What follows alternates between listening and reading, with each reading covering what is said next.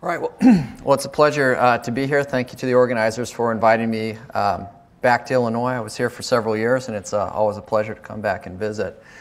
So I'm going to talk to you a little bit today. I don't work on plants, at least I have, and so I'm going to tell you about computational tools. I think the genesis of this is that Steve Long and I used to talk a lot about trying to build models of plants.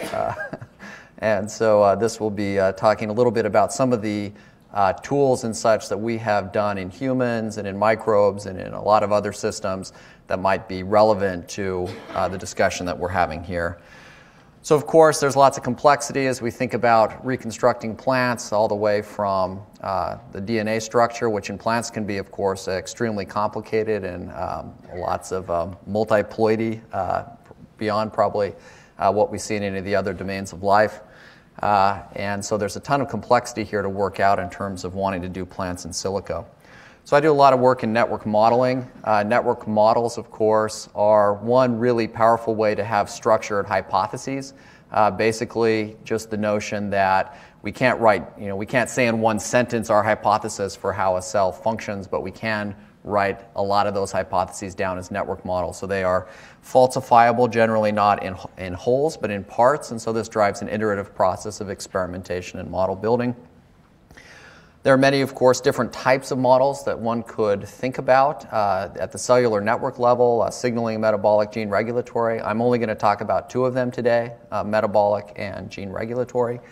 And in terms of dealing with these kinds of approaches, really the number one thing I think that you have to deal with as a modeler is to deal with uncertainty, right? And so basically as you think about modeling approaches, we know vastly less than we really need to, especially if we try to build these out with any sort of mechanistic detail. And so the ability to think about model schemes that work well with uncertainty and in the context of what we don't have available is essential to really make these possible. Okay, so I'm going to talk about a couple of general areas that we've done quite a lot of work in, as have a number of others who are here in the audience. So first, I'll talk just a little bit about the tools of metabolic network analysis.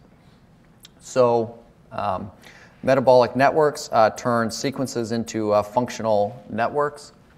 See, it's a little overrun there. But basically, the notion is we can start from a genome annotation. From those, by ortholog matching and so forth, you can come up with reaction pathways, and you can end up with what's called a genome-scale metabolic reconstruction. So essentially, this is to try to represent as much as we know about the biochemistry that's in a particular organism. And as we talked about in one of the breakout groups, there's an important distinction between the concept of a reconstruction and the concept of a model. And the concept of a reconstruction is basically to try to reconstruct as much about the biochemistry that's happening in the cell or the organism that you know, a little bit agnostic as to whether or not it fits within the context of a model. So it's a repository of knowledge. On top of that, as I'll talk about in a minute, you can then build simplified or more streamlined models where essentially you're adding the mathematics and computation on top of the reconstruction. So that will be an important concept. As you start building out these reconstructions for a plant or any other organism, what invariably happens, and this happens even in E. coli, which is probably the best understood organism that we have, in essence, when you build all that we know about metabolism together and you try to simulate its ability to grow, there are always gaps in the network. And these gaps become, are part of that uncertainty I was referring to before, and these become really important for us to fill in the best way possible. So one tool that we have developed, and this was developed actually by Matt Benedict during his time in my lab here back when I was at the University of Illinois. And so in essence, though, what this is a maximum likelihood gap filling. And so what this will do is if we know, based on physiology, for example, that this metabolic network must make some product. Obvious example of this, you see alanine in the protein, and yet your metabolic network doesn't explain how to make alanine. You know for a fact that the organism makes it because it's not eating it and it's sitting there in the protein. And so you end up with a number of these questions. All right, how do I actually make this gap? So most of the models, gap filling that's done at present is done using parsimony, which is a principle in modeling I generally agree with. But in essence, this is just filling in the shortest number of reactions that it will take to make something functional. What we've done instead with maximum likelihood gap filling is we will postulate with an algorithm a whole host of different possible connections, and then using evidence from the genome, for example, we dive in, and you can also use metabolomics if it's available, we get an evidence score. So you may have a longer pathway that fills in, but you end up with stronger evidence scores, and in fact, that's what would fill in. So this is just a way to try to make the models, the reconstructions capable of sustaining a model on top of them, but filling in with as much evidence as possible. Okay, so when we try to move, So when we try to move from a reconstruction to a model, in essence what we're doing is just taking that reconstruction, which in a metabolic network simply is a stoichiometric matrix, where all of the rows are reactions, all of the columns are reactions, all of the rows are the different metabolites that are operating there, so you just have this matrix. And so once you have it in that form that just represents the biochemistry, you can now apply the tools of linear algebra, linear optimization, convex analysis, and so forth, essentially just layering mathematics on top of that network, and this allows you to do computable models. And as I was mentioning about uncertainty in the introduction, one of the nice approaches of this, what's called a constraint-based modeling approach, is that you don't try to solve for the solution of the cell, because you don't have enough information to do that. Rather, you solve for a solution space, which are all the range of possible states of this network that do not violate either mass balance, that don't violate energetic constraints to the extent you can represent them. And Dan Beard here in the audience has really pushed this as far as anybody. And then you've also are in as much agreement with the measured experimental data as you have as possible, and anything else is left free. Now within that, then you have these solution spaces, and there's a whole host of different methods that you can apply. You can optimize within a space to solve for what's the optimum growth rate. You can say what's the optimum rate of ATP production, what's the optimal CO2 conversion rate in photosynthesis, on and on and on. So you can ask a whole series of questions once you have these networks in place. Okay, so in essence then, the models, you have your growth medium, so what's coming in, you have your internal metabolism, and you're predicting things like secreted products, like the formation of biomass, and these can all be contextualized to different environments, and you can simulate in advance also the outcomes of genetic manipulations. So once these are accurate, they are quite useful.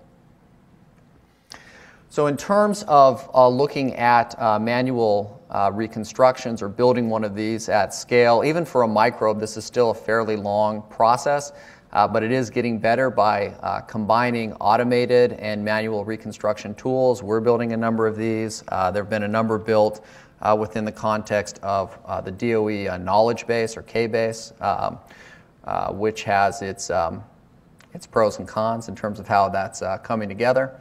But there are some really nice work from Chris Henry and others on automating a lot of this process. But in general, there's still a lot to be done. And this is something that we have a number of tools to try to advance and make better. Models predict reaction fluxes, they're called. Really, these are steady state reaction rates.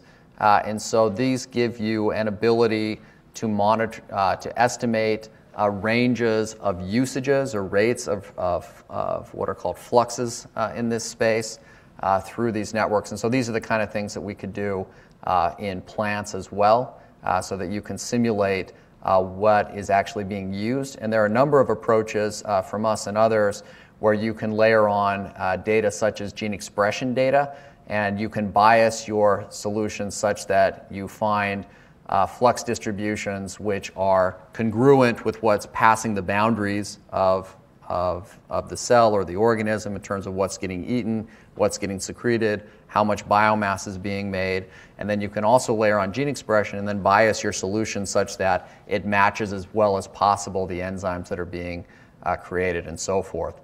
Gene expression is used most of the time for those kind of things just because it's readily available. Obviously, proteomics data is even better when you've got it. So in terms of accuracies, this is just giving a sense for some of the kinds of predictions that come out of this. This is a study that was done by Ben Hebner in my group that we published last year in PLOS Computational Biology. And in essence, what this was a review of all of the models that had been created for yeast over about the past decade, and then it shows accuracies on a whole host of different validation data sets.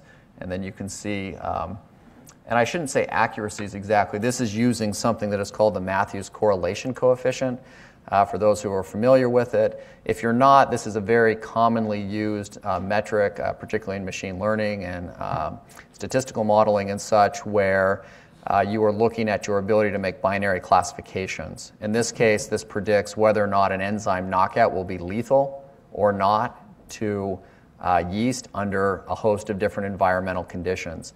You use something like Matthews correlation coefficient because accuracy can be misleading.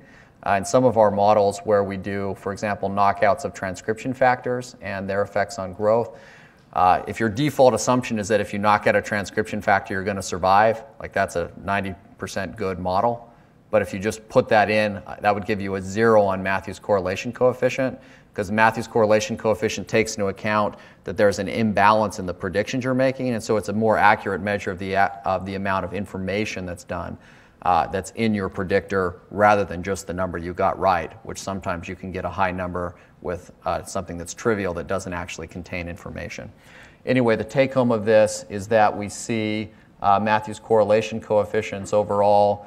The latest models have gotten up to be about 0.7, which is actually quite strong and good, and there is in general an overall trend that's in the upward direction, not monolithically so. And it also demonstrates across the field something not surprising but important, which is that there is a degree of overfitting to data that has already been seen. So when the models are created, there is a bias, even though it's a little more implicit as people are building the models. They tend to do better on the data that came before than the data that came after. And so we have now a quantification of that. That'll be an issue, of course, in building models for the plants as well, as new data comes forward. So I was also part of the international consortium that built the latest reconstruction for human metabolic network. This contains about 2,500 different chemical reactions in humans. I bring this one up because it's probably the most relevant to something at the scale of what's being discussed here of plants in silico, where you have lots of different cell types, lots of different tissues, and there is a lot going on. This is a model that is likely to be, and I'm using model here in different ways. This is an example of something that might be relevant for plants in silico as well. These, as well as some other organisms, have been reconstructed around jamborees. Bernard Paulson's been a really big advocate and leader for a number of those jamborees, as have a few other people. Those jamborees are very useful because you bring together all the people who are really expert at the, say, biochemistry, metabolism of the organism. You get them in the same room for some days with people who are doing modeling, and that can often be a good way to push forward and drive these reconstructions forward. My lab, as well as others, have built algorithms where you can then take this global reconstruction that comes from the analysis at the genome and whole organism level, and then you can contextualize which aspects of metabolism are most prevalently expressed in different tissues or cell types. So if you had your model from the whole plant genome, for example, with metabolism, you can then come in and look at different cell types based on expression of either proteins and or genes, contextualize down the part of metabolism that seems to be operational, and with the additional constraint that the model must still be functional. So you can feed it both the functional interconversions that cell type must achieve in order to survive and carry out its functions, coupled with the omics data, because there'll be gaps as well. Okay, anyway, so that's just a little bit about metabolic networks. So I'll talk now just very briefly about some of the work that we've done in transcriptional regulatory networks, which also I think can translate. And this is work done primarily by Seth Ahmed and also by Corey Funk in my group, both Illinois graduates. So genes influence behavior through a network of networks. Right, DNA to the molecular networks. In this case, we're looking at brains, so neural networks, brain connectivity, individual, social networks. Same kind of thing in plants, right? There's a whole hierarchy of multi-scale analysis that we care about. And so at the cell level, what we've been looking at in some detail is just reconstructing transcriptional regulatory networks in humans. So here, just identifying transcription factor binding sites. I'll say a little bit more about that in a moment. And using a large amount of gene expression data to build models. And of course, a lot of people are working on these kind of things. Our latest iteration of that is something we call TRINA, which stands for Transcriptional Regulatory Network Analysis, so fairly generic, but we like the acronym. So TRINA is a pipeline. I won't go through it in detail, but it takes into account a lot of data that are coming from very large-scale NIH projects like ENCODE, which is mapping out all the regulatory regions in the human genome. It leverages GTEx, which is doing genotype to tissue expression, again, across all tissues in the human. And in essence, what it leverages a lot is something called DNA footprinting, which gives you candidate sites for transcription factor binding sites. We then do motif discovery to match which transcription factors are likely to bind to those regions. We do scanning across the genome so that you can identify which genes are likely to be regulated by those parts. And in essence, all of that gives you a big candidate network of putative transcriptional regulatory networks and putative targets. And then we feed in general, thousands of RNA-seq experiments through this. We do machine learning to try to figure out which of those appear to be functional. We end up then with a large-scale network. And I won't go through it in too much detail, but one of the really fascinating things is that we do a lot of this work in conjunction with the Accelerating Medicines program for Alzheimer's disease, which we have part of the center of, as well as our Big Data to Knowledge Center. And those groups, and especially for AMP-AD, are very focused on trying to predict intervention strategies. And so you end up with cases where you have evidence for gene networks that are very highly differentially expressed, the transcription factors that are driving those, and also you identify in the regulatory regions for those transcription factor SNPs that are differential between individuals that have Alzheimer's and who don't. So you end up with this very strong multifactorial kinds of data that all comes and feeds together. And I think this is the similar kind of thing that could be done in plants. There are certain elements of the data that I believe are not available in plants that are in humans, but there are also workarounds for a number of these kind of things. But you can build these out pretty beautifully now. This varies across tissues. I won't go through the details of this. This is through the brain, but basically shows that once you get the footprints for the midbrain, we get a lot of those, and as you go on, you just keep adding a little bit more. In terms of accuracies here, we can get at quite good accuracies. I won't go through all of this. This utilizes also ChIP-seq when it's available. This is in lymphoblasts, which has the most of this kind of data of any tissue in any higher organism, as far as I know. And anyway, our area under the curve, we're able to enhance very significantly by putting this in. And so this is a first pass. We just did this in the last 2 weeks, so we think that this will actually even get better. But that's a 55% sensitivity, 70% specificity in terms of inferring an extremely large network. Won't go through this. You end up with looking at these for targets. So that ends up then with this huge network that's put together. Obviously for plants would be similar. And the brain, also like with plants, is interesting in the sense, this is an analysis I don't have time to go in. We published this in PNAS a few years ago. But this essentially showed that gene expression in the brain was sufficiently spatially controlled to where you could, by only doing an analysis of neuron-specific genes in the brain, you can run clustering algorithms essentially and recapitulate most all of the anatomical features of the brain by just doing cluster analysis of spatial gene expression. It's a very cool study. It leverages a $100 million investment from Paul Allen and his institute. Thank you, Paul. And so he really did a lot of great work. But this analysis, in essence, shows us that what I expect is likely to be true, at least to some degree as well in plants, which is that gene expression networks and such will likely be spatially different. So we can take these kind of models and build them together, transcriptional regulatory networks and metabolic networks. This involves integrating different kinds of network modeling approaches as well, statistical as well as mechanistic, and that's a general problem and difficulty in systems biology. We have done some work in this space. Shriram Chandrasekaran, another Illinois grad who's currently a Harvard Junior Fellow, just about to start his faculty job probably at Michigan.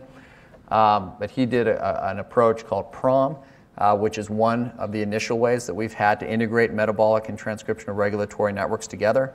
We have the next iteration of that, which we call iDream, which is a data-driven regulation, integration of data-driven regulation and metabolism. This is under review currently at Cell Systems, but this will be the first approach that integrates an inferred regulatory network where you can pull a lot of this from high-throughput data coupled with a mechanistic network in metabolism. And then this is just conceptual. This is pulled from a center grant proposal I put in NIH a few years ago. But this was a proposal for something that we called the IMON framework for integrated multi-omic networks.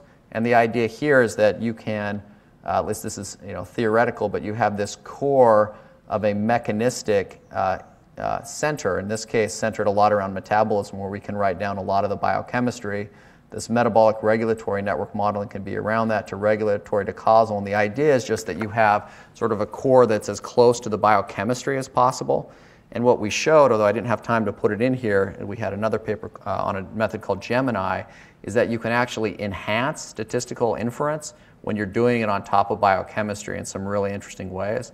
And I think that there's a lot of potential for leveraging on that kind of thing in the context of plants in silico. With that, let me thank all the people who were involved in this work, and I think I basically thanked them as we went along. And I'll end in the interest of time. Thanks.